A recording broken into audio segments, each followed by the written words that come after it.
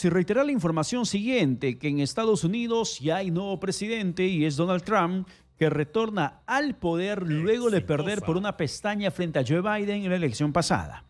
Trump alcanza finalmente los 277 votos electorales tras ganar Wisconsin y asegura así la presidencia, logrando un hecho histórico en lo que fue su palabra, su versión desde Miami, pero también él ha calificado su triunfo como lo siguiente, que la oportunidad para que realmente se comience a vivir la época dorada en Estados Unidos.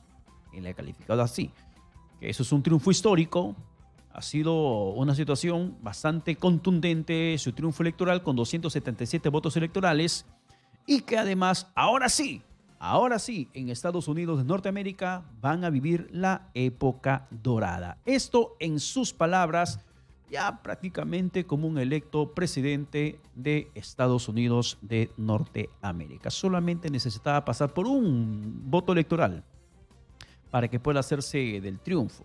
Solamente necesitaba llegar a 271, pero él llegó a 277.